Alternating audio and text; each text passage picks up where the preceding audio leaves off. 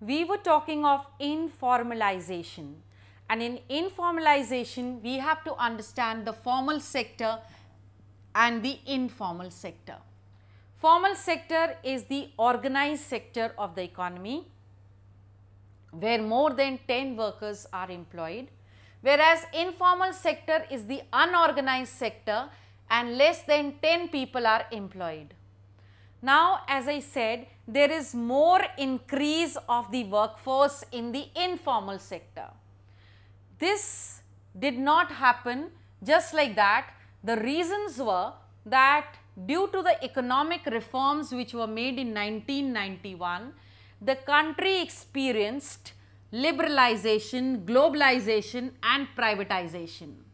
Now, when there is liberalization, privatization, globalization, that is the time that there will be more informal sectors. There will be more unorganized sectors because the people have the liberty, they have the choice, they can privately own, and thus this will generate increase more kind of generation of the unorganized sector.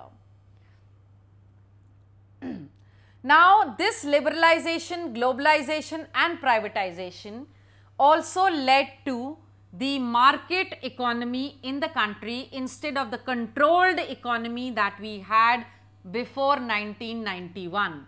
When there is a market economy, naturally we are going to have more exploitation of the workers. Since the main purpose, aim of the people is to generate more and more money. Now, when such a situation occurs, we are definitely having more people employed in the unorganized sector instead of the organized sectors. Now, one topic that I need to discuss is unemployment. Now, who is a person who is unemployed? In real sense, a person who is unemployed is a person willing to work but is not able to get employment. Not able to get a job is called as an unemployed person. There are two visible or two kind of unemployments in the country, that is the rural unemployment and the urban unemployment.